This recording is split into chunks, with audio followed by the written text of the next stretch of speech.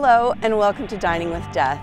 This episode is on my playlist, Deadly Destinations, where we visit the sites of terrible events. Sometimes they're murders and sometimes they're mass murders. Today I'm coming to you from downtown Phoenix, Arizona, where a serial killer stalked the area. I'm going to take you on a little tour and then of course we're going to eat here. I'm Stacy Lee. Let's begin.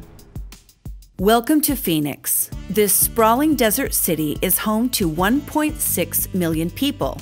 It is the fifth largest city in the United States and covers over 500 square miles. 1.6 million people is a lot of people, but that's just Phoenix proper. The greater Phoenix area, which includes Tempe, Mesa, Scottsdale, and too many smaller cities to name, if you include all of those residents, there are 5 million people here. It gets hot here, and when I say hot, I'm talking hotter than Vegas, hotter than Palm Springs. Phoenix is, in fact, the hottest city in America. It frequently gets 120 degrees plus here in the summer months and never gets much colder than about 70 degrees, maybe in January, but even then, it's t-shirt weather here. The city has an NBA team, the Phoenix Suns. It has a Major League Baseball team, the Diamondbacks, as well as the NFL team, the Cardinals. It has a professional hockey team, the Coyotes, and it's home to the WNBA's Mercury, as well as an indoor football team called the Arizona Rattlers. They love their sports here in Phoenix. My sister and her family has lived here for many years, and the kids have all participated in sports. I don't know how they do it, sweltering in the heat while the kids play baseball and football, but they do it. It's not much hotter here than where I live in Vegas and St. George, but let me tell you, it feels hotter. You feel every single degree over 100 degrees. 120 definitely feels different than 105, but you get used to it. There's lots of shopping here, some really beautiful outdoor shopping centers, and there are a lot of restaurants, some very nice ones. We had dinner here at Mastro's with my darling Leslie, and we had such a good time, we forgot to get a photo. But the food was amazing, and so was the atmosphere. People like to go out to eat here in Phoenix, and they have plenty of options. They do not, however, have plenty of options for water. And well, we don't have time to go into that today, but they're in the same boat as Vegas and St. George, Utah. It's hot as hell, and more people move in every year. The problem is there's no water, and there's less and less water every year. It's a huge problem now. It's going to be a catastrophe in years to come. I try not to think about it too much because it just makes me crazy that we aren't doing more about it. Phoenix was established as an agricultural community in 1867 at the confluence of the Salt and Gila rivers. It was incorporated into a city in 1881, and in 1889 it was designated as the capital of the Arizona Territory. People talk about the 5 C's that helped Phoenix grow. They are cotton, cattle, citrus, copper, and climate. After World War II, high-tech firms started to move to the valley because their workers loved the year-round summer here, and with air conditioning being more common, it made Phoenix more bearable. Long before those people came, the Hohokam people inhabited the Phoenix area. They had very advanced irrigation canals to take care of themselves and their cattle and horses. They traded extensively with the nearby ancient Pueblans, Mogollon, and Sinagua tribes, and even had routes into Mexico to trade goods. In the early 1800s, the Maricopa and Yuma tribes migrated from Colorado, and there was quite a bit of violence over land as newcomers encroached on the territory of the Hohokam.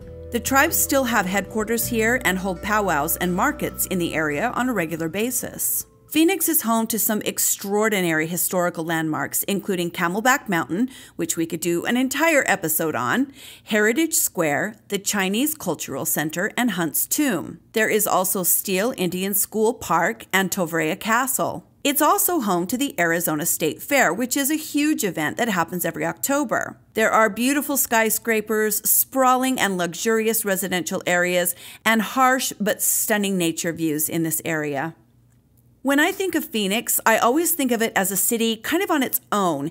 You can reach it by interstate if you come from California, but if you come from the east, you have to take smaller roads to get here. Most large cities, in the west at least, are accessible from interstate freeways on all sides, but Phoenix isn't. Once you get here, of course, it's a giant city with all the features of any other large city, but getting here is pretty desolate. There isn't much around Phoenix. We actually come in the back way from Utah. It's a 2-lane road that's dotted with little tiny towns along the way. Phoenix is home to Arizona State University, well, Tempe is anyway, and the college is a huge part of that area in the valley. People come here for different reasons, for jobs, sports, family, the weather, college, and they make this melting pot their home. As is the case in every city and town in every place in the world, not all of them are law-abiding citizens, and Phoenix has its share of crime. A few months back, I covered the newly discovered serial killer called the Zombie Hunter, Brian Patrick Miller, who took victims back in the early 90s and was just recently caught. Then, if you recall, Phoenix also had the serial shooters, Dale Hausner and Samuel Dietman. We're going to cover them on a later date. Phoenix is also home to the Cookski killer, Cleophas Emmanuel Cookski, who killed 9 people in 2017. They also had another street shooter, Aaron Juan Saucedo, back in 2015 and 2016. But today we are going to talk about Mark Goudeau, who came to be known as the Baseline Killer. Mark Goudeau was born in September of 1964 right here in Phoenix. He was one of 13 children in the family, the second to youngest to be precise. His family didn't have any money and life was difficult. Mark's mother died when he was 12. He played football at Corona del Sol High School in Tempe and was good at sports, but he didn't have enough credits to graduate high school. He started getting into trouble when he was about 17. First, he and his brother were accused of assault, but no charges were pressed. By the time Mark was 25, he'd been arrested multiple times for trespassing, driving under the influence, stalking, sexual assault, and kidnapping. He was sentenced to 15 years for assault and an additional 13 years for robbery and was sent away. He did about 13 years in prison and was paroled in 2004. He moved into a house near Baseline, which is a major road in Phoenix, with his wife, Wendy Carr. People in his neighborhood knew that he had been in prison, but he was so well-liked and so charming that no one was concerned about his criminal past. Not even a year after he was released from prison, very serious crimes began to be reported, and they were near the area Mark Goudeau was living. But those weren't the only crimes being committed, because, you see, as Mark Goudeau began his crime spree, unbelievably, there were other serial killers operating in the area, and for a while, the police had no idea if they were looking for one man or 5. First, on August 6, 2005, a 12-year-old and 2 teenage girls were held at gunpoint near a park on 31st Avenue and Baseline. 2 of the girls were assaulted during this attack. There were several other sexual assaults and robberies reported in August as well. Then on September 8, 2005, 19-year-old Georgia Thompson was right here, outside of her apartment at 3730 South Mill Avenue. Georgia was walking from the parking lot here towards her building. As she walked alongside these bushes, she was surprised by a man with a gun. She was shot and killed where she stood, and her body was found right here just after the shooting. She had not been robbed or assaulted, simply executed. Police were baffled and had no idea who would want to kill this young woman, who had only been in Phoenix about 8 weeks after moving here from Coeur d'Alene, Idaho. It's always so sad and so poignant to stand in these spots where victims took their last breaths. I thought a lot about Georgia while we were here and the life that was stolen from her on that night, just 45 minutes after she'd been having a drink with friends. It's just awful. On September 15, 2005, another sexual assault was reported, and then on the 20th, 2 sisters were attacked by a man with a gun who assaulted one of the sisters while pressing the gun into her pregnant sister's belly. On the 28th, another robbery at gunpoint occurred. More robberies and assaults occurred in November of 2005. But like I said earlier, along with these assaults and the murder of Georgia Thompson, police were dealing with something else. People were being randomly shot and killed in the streets of Phoenix. That turned out to be a totally different serial killer, a duo actually, and that's a story we will have to cover on a later date. But suffice it to say, the police were beyond frustrated at this point, and the crimes were occurring almost weekly. On December 12, 2005, 39-year-old Tina Washington was on her way home from her job at a preschool. A witness watched in horror as a man simply walked up to her, pulled out a gun, and shot her dead behind a fast food restaurant. More robberies and shootings were reported in December, and for a time, police did not have any suspects, and again, no clue that they were looking for multiple serial killers. On February 20th, 2006, 38-year-old Romelia Vargas and 34-year-old Mirna Palma Roman were working in their food truck that they always parked right here. As you can see, this is a commercial area, lots of automotive shops and taco stands and pharmacies, that type of thing. Food trucks do well in these areas because there are plenty of people looking for somewhere to grab a quick lunch. The food truck was called Grill King, and the owners like to park here off Buckeye Road. As you can see, there are shops on one side of the road, and then on the other side of the road, nothing. It's just a sidewalk and a large vacant lot. A man walked up to the food truck and shot Romelia and Mirna dead inside as they worked. There was no robbery, no assault, just another execution. The police initially believed the murders were drug-related. I don't know if they had evidence to support that theory or if it was just an assumption, but it was later linked to the other attacks. Almost a month went by as the police continued to search for the killer. Then on March 15, 2006, Liliana Sanchez Cabrera, age 20, was leaving her job here at Yoshi's restaurant on Indian School Road. As you can see, Yoshi's is a small spot here in the corner of a strip mall. A co-worker of Liliana's, a man named Chow Chu, offered to give Liliana a ride home. They walked right here to Chow's car and got inside. Mark Goudeau then walked up and pointed a gun at Chow, got in the car, and told him to drive. The car pulled out of this parking lot and went down Indian School Road. At some point, the car stopped outside a fast food restaurant. Liliana was shot dead in the car, and then Chow Chu's body was found in an alleyway about a mile from where Liliana was found. He too had been shot in the head.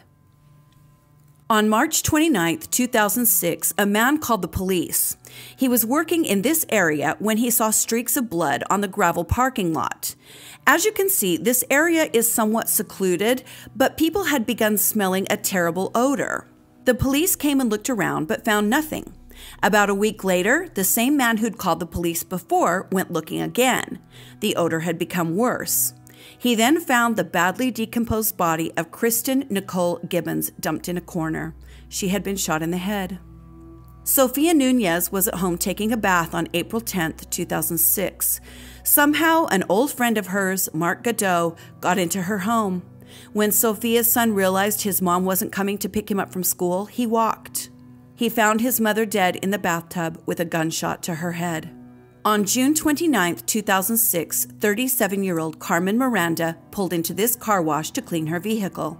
This is in a very busy area, as you can see. There are a lot of people coming and going, and it's just off a busy road. It's not tucked away or somewhere you'd be afraid to stand, even at night.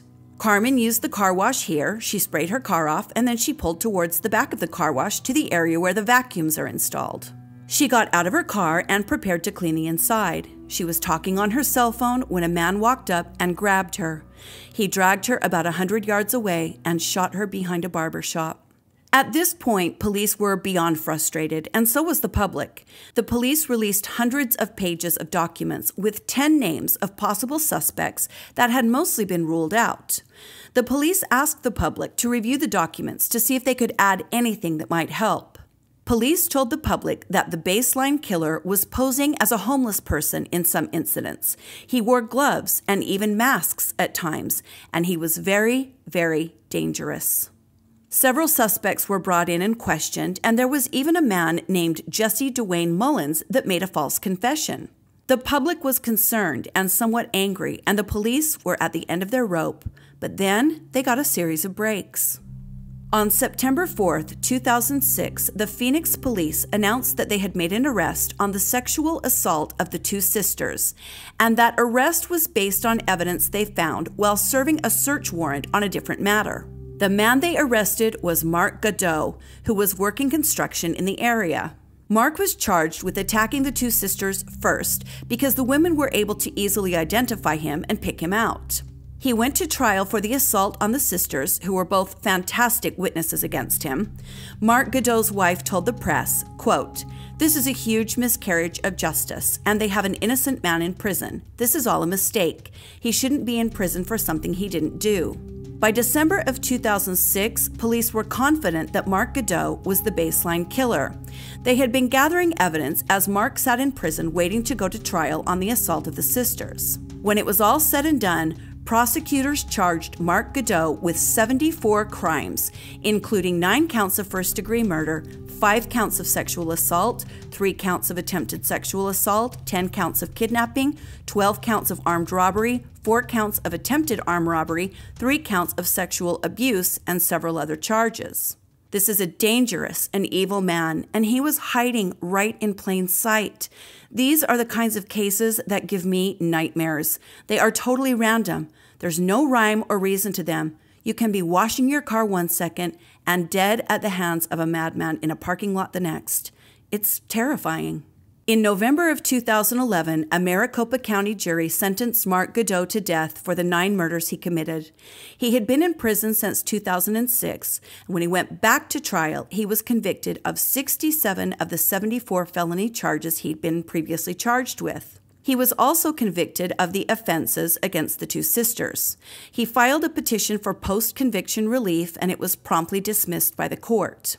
Mark Goudeau sits on death row at the Iman Complex in Florence, Arizona. There is no date set for his execution yet, but the city of Phoenix is a much safer place with him locked away forever. Now, as we always do on this playlist, we take you for a meal in our deadly destination. This is Dining with Death. We've never done breakfast before, so today we decided to do just that. This is the Breakfast Club. It's a very popular place in Phoenix to get your first meal of the day. They have all the breakfast classics along with sandwiches, wraps, salads, and some house favorites. I'm not much of a breakfast person. I do intermittent fasting and don't usually eat until about 11:30 or noon. But you know I love my tea, and this place makes a fabulous cup. It comes as loose leaf tea. I chose chamomile in a French press, so you can steep it and press it yourself. It was absolutely fabulous. Nothing better than a great cup of tea, right? I ordered a light breakfast of Irish oats with toppings. It came with raisins and granola and brown sugar, and it was delicious. Jason had salmon lox on toast with avocado, and he said it was great. I have to be honest with you, it was so hot. We stayed just long enough to get a little footage, and we bailed. There was no seating inside, and we had to get on the road, so this was a quick bite. A quick bite in the beautiful city of Phoenix that sadly has seen more than its fair share of violent crime in the last decade. Thankfully, its citizens are now safe from the monster known as the Baseline Killer.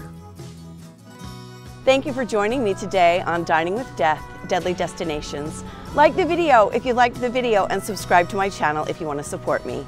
You can also join my Patreon, and there will be some bonus content there. Stay safe and be kind to each other, and I'll see you next time on Dining with Death. Bye.